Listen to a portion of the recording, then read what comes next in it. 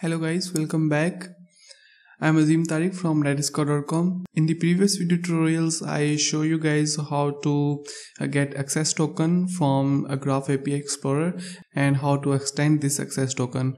But I was getting so many requests on my YouTube channel and on my Facebook page. They was asking for me to make a tutorial on how to get access token by their desktop application. Problem is that for example, you develop some application and end user don't know how to create a developer application and how to get access token from Graph API Explorer application, but we do. So what we want to do is we want to create some button like on our application, like saying Authenticate. When user click on that button, we will process all of this. We will get access token from our application, and after that we will use that access token in our application. So that's what we are going to do right now in this tutorial. First of all, let me show you what we are going to build here, because I already tested it out and it's really working. As you can see that this is Java Swing application, and we have just simple button right here. When user click on this application will open Google Chrome. Let's wait for it. So you guys can see that it opened Google Chrome. Now I'm going to enter my credentials to log into Facebook. And Facebook is going to ask me to allow permission to this application. What I can simply do is I just can click on OK. I'm good with that, and I'm going to click on OK again. It will authenticate our application. It will redirect back to my website, and our application reads that access token, and it displays name of the user that is currently logged in. This is what we are going to do in this tutorial. So first of all, you have to make your application public so that normal user can access it from external link. So how you can do this is just click on your application and go to app reviews, and you will see something like this. Let me do it. You will see something like this. It means your application is not public. You just have to click on this and it will ask you to confirm your action, and now your application is public. Now anyone from your link can access your application, or in other words can get access token from your application. Go to settings, and you will see something like this in your application. Click on add platform, click on website, and write down URL of your website. If you do not have any website, you can simply type any URL like facebook.com or google.com.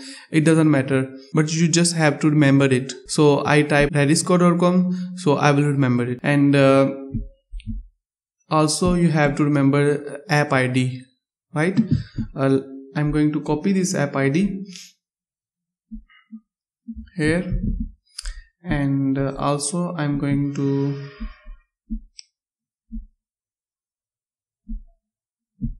copy this app URL.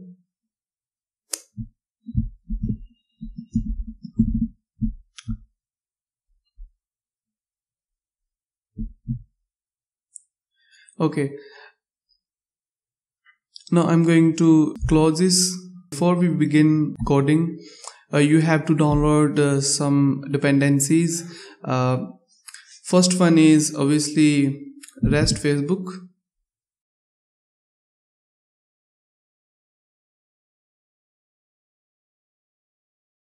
In my previous videos, I show you how to download and include in your project. Just download it and include it, okay? And another thing that you have to download is Selenium WebDrivers.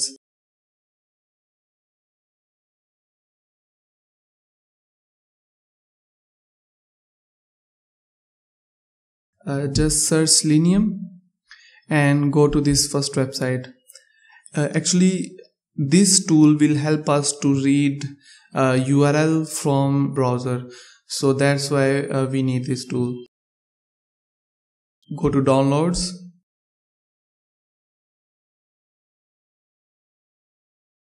and scroll down. You will see that download for Java version. Just download it. It will download zip file. Let me show you. It's just 10 MB and it will download it. I'm not going to download because I already downloaded it. And the second thing that you have to download is driver for a web browser.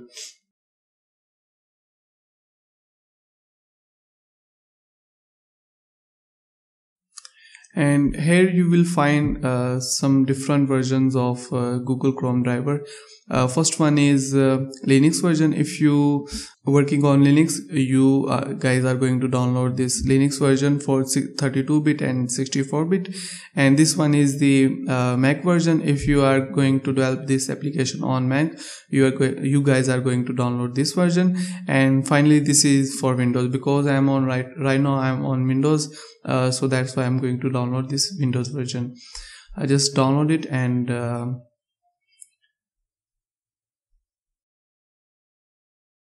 so finally we have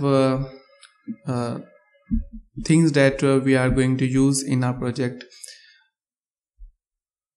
I'm going to create simple JavaFX application, because this is very latest technology for developing GUI applications. That's why I'm going to use this right now for this tutorial.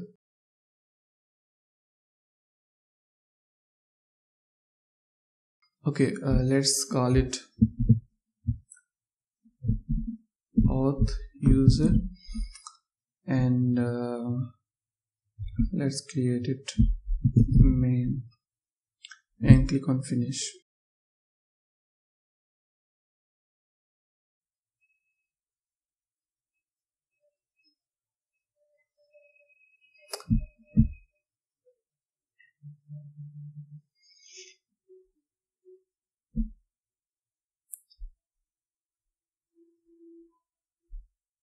I'm not going to cover JavaFX basics.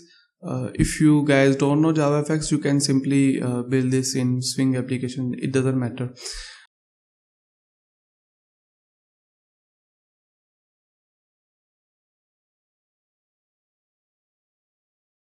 Okay,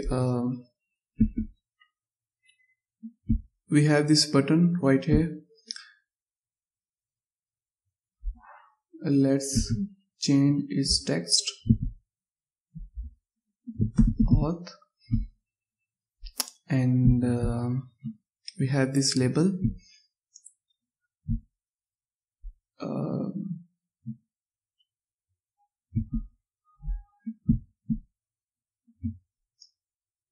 When I am going to click on this button, I want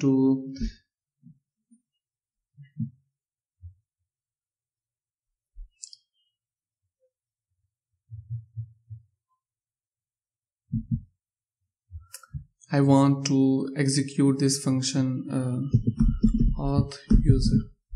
This is the function that I want to execute when user click on this button, and also I want to make this label as message right. Okay, click on save and close this scene builder. We want to create fresh controller from this JavaFX XML file.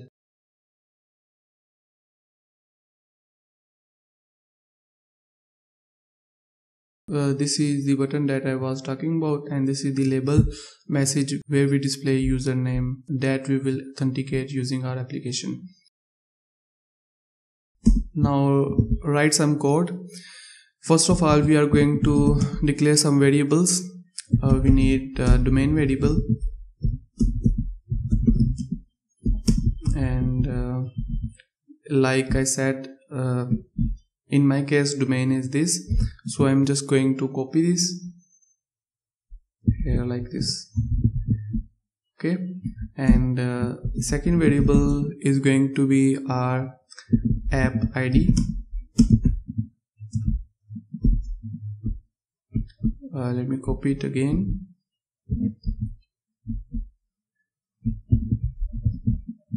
Okay, now another thing that we need is auth URL.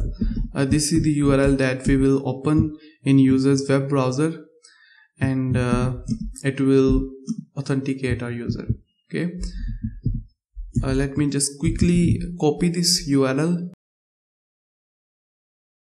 and let me copy it again here.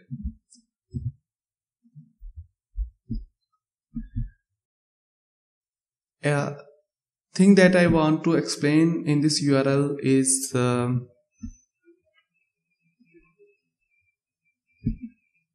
this.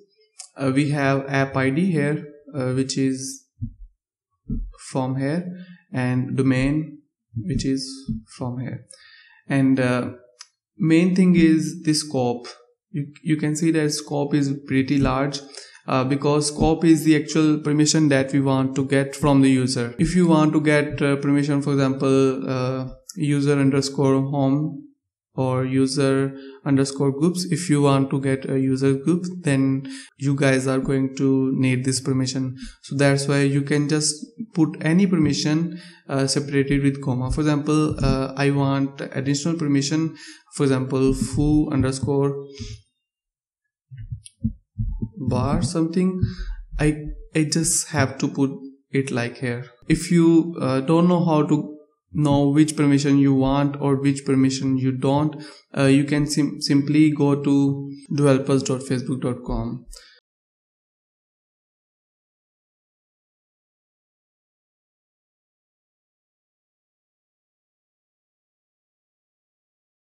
and from here click on Graph API, and then click on API reference. Let's click on user. If you want to know which permission you need to get for accessing particular data from user.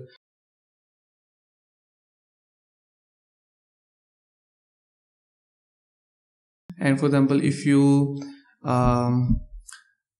make request to this URL, it will return all of the accounts or pages in which user is advertising, right? So these are some of the endpoints where you can make your call. For each particular endpoint, we have different permission.